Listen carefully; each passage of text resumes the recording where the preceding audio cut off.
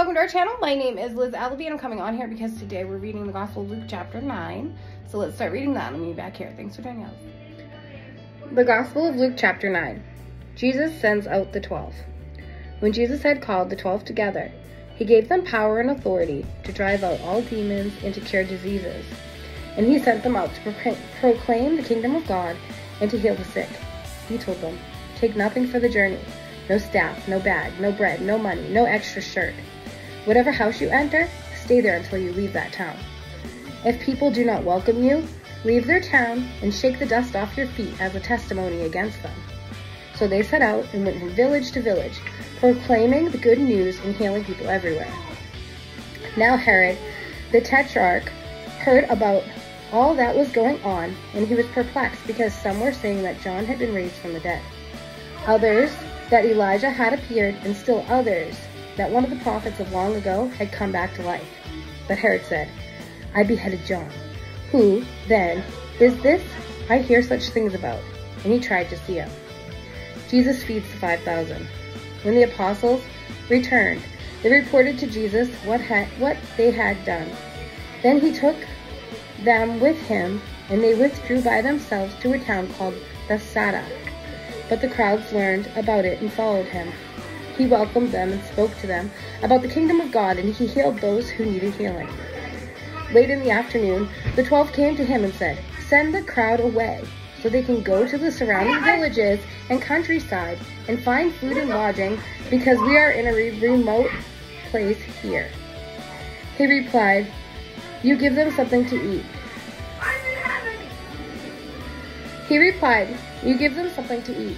They answered, "We have only 5 loaves of bread and 2 fish, unless we go and buy food for all this crowd."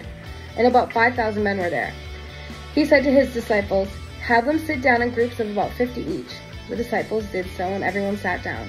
Taking the 5 loaves and 2 fish, and looking up to heaven, he gave thanks and broke them. Then he gave them to the disciples to distribute to the people. They all ate and were satisfied, and the disciples picked up 12 basketfuls of broken pieces that were left over. Peter declares that Jesus is the Messiah. Once when Jesus was praying in private and his disciples were with him, he asked him, "Who do the crowd say I am?" They replied, "Some say John the Baptist, others say Elijah, and still others that one of the prophets of long ago has come back to life." "But what about you?" he asked. "Who do you say I am?" Peter answered, "God's Messiah." Jesus predicts his death. Jesus strictly warned them not to tell this to anyone, and he said, "The Son of Man must suffer many things and be rejected by the elders, the chief priests and the teachers of the law, and he must be killed and on the 3rd day be raised to life." Then he said to them all, "Whoever wants to be my disciple must deny themselves and take up their cross daily and follow me. For whoever wants to save their life will lose it, but whoever loses their life for me will save it. What good is it for someone to gain the whole world and yet lose or forfeit their very self? Whoever is ashamed of me and my words, the Son of Man will be ashamed of them when he comes in his glory and in the glory of the Father and of the holy angels. Truly I tell you, some who are standing here will not taste death before they see the kingdom of God." The Transfiguration. About 8 days after Jesus said this, he took Peter, John, and James with him and went up onto a mountain to pray. And he was praying, the appearance of his face changed, and his clothes became as bright as a flash of lightning. 2 men, Moses and Elijah, appeared in glorious splendor talking with Jesus. They spoke about his departure, which he was about to bring to fulfillment at Jerusalem. Peter and his companions were very sleepy, but when they became fully awake, they saw his glory and the 2 men standing with him. As the men were leaving, Peter said to him, "Master, it is good for us to be here. Let us put up 3 shelters, one for you, one for Moses, and one for Elijah." He did not know what he was saying. While he was speaking, a cloud appeared and covered them, and they were afraid as they entered the cloud. A voice came from the cloud saying, "This is my son, whom I have chosen, listen to him." When the voice had spoken, they found that Jesus was alone. The disciples kept this to themselves and did not tell anyone at that time what they had seen. Jesus heals a demon-possessed boy. The next day, when they came down from the mountain, a large crowd met him. A man in the crowd called out, "Teacher, I beg you to look at my son, for he is my only child.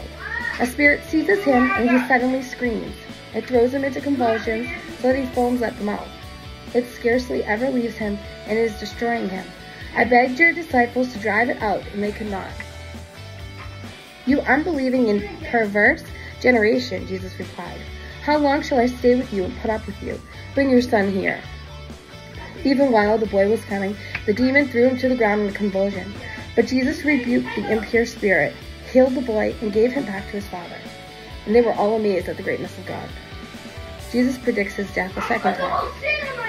While everyone was marveling at all that Jesus did, he said to his disciples, "Listen carefully to what I am about to tell you. The Son of Man is going to be delivered into the hands of men." But they did not understand what this meant. It was hidden from them, so that they did not grasp it, and they were afraid to ask him about it. An argument started among the disciples as to which of them would be the greatest. Jesus, knowing their thoughts, took a little child and had him stand beside him. Then he said to them, "Whoever welcomes this little child in my name welcomes me, and whoever welcomes me welcomes the one who sent me. For it is the one who is least among you who is the greatest." "Master," said John, "we saw someone driving out demons in your name, and we tried to stop him, because he is not one of us." "Do not stop him," Jesus said, "for whoever is not against you is for you."